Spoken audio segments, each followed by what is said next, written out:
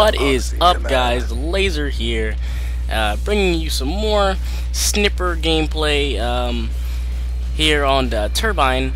I guess I can just, this is pretty lazy commentary. I really wanted to talk about traffic points and kill zones in Turbine, but I think it's important for me anyway to start off and go ahead and tell you guys that tomorrow is my birthday. Yes, tomorrow I am turning 19, and it is kind of that birthday where you want to be happy about it, but you really don't know what to do at all. It's not really a special birthday.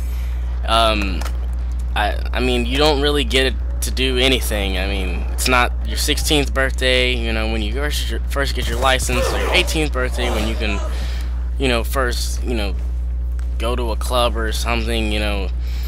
I'm not like I do that stuff anyway, but I mean, there's also a mark for every birthday, you know, like a milestone. Well, this one is not really a milestone, but still, you know, happy to be another year older. And I'd really like, for my birthday, I'd really like to have 30 more subscribers. I think it's a reasonable goal for 30 more subscribers to hit, you know, 1,100 subscribers, because I'm stuck at that 1,070, and I'd really like if we could just, you know, pump up the game here. So if you guys could do a little advertising for me, that would be much appreciated. And yeah, we're gonna go ahead and kick it in gear with the Call of Duty stuff, because I know you derps out there are just like, right, is this dude talking about his Call of Duty birthdays? I don't care. I want him to talk about Call of Duty. Okay, we're talking about Call of Duty now. I dropped 30 kills in this game, and I die 4 times. Don't worry, all 4 deaths happen pretty much in the same order, so it does get boring at first, but it gets a lot better. I'm pretty sure I'm done dying now. If I'm wrong, so help me. Oh god, okay, now I'm done dying. And so, Turbine is like a map that you just automatically, oh, we see the sandiness, oh, we see the terrorists around, oh, we see the plane. God forbid no one snipes on this map. This is automatically a sniping map, right? Well, in my opinion, it can be used as a sniping map, but it's not the best sniping map to me. When I get on this map, I feel like I can do a lot better if I'm running around with an assault rifle such as the M27 stealth class that I uploaded a couple of days ago. I don't think this map is amazing for sniping, because you're pretty much limited to the traffic points. As you can see, this area where I'm in right now is a major traffic point. And when I come up here in this little metal house, this is obviously not a traffic point. It is a high-level kill zone. Everyone throws down those bouncing betties and everything right there, and I don't want to be there. When I really just want to be in the traffic zones and traffic points and see if I can pick these people off before they even get a chance to get to the kill zones and get kills, you know, on my teammates, or give my teammates the kills instead. Remember, teammates can pretty much be your worst enemy as well as an ally, and if you're not playing with your friends, then pretty much they are your worst enemy, because they are absolutely retarded. Sniping on this map can be hard if you are not using one-shot kill weapons. I notice a lot of people like to use the SVU on this map. I don't know why. It's pretty much never a one-shot kill with the SVU, and if you miss a kill, if you miss a shot or you're vulnerable, you always have to remember that no matter where you are in this map, there is always a spot where you are vulnerable. You are always able to be seen. You are never invisible on this map. So out of the 6 people that you're shooting, one of them knows where you're at. So basically, I recommend using something powerful like the DSR, the XPR on this map, because you can take out the person and then get the crap out of there before they even get a chance to shoot.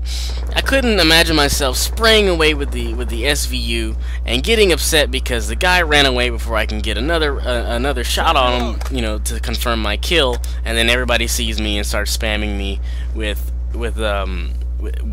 their bullets from, you know, across the map, and then I end up dying and I end up losing kill streak, you know.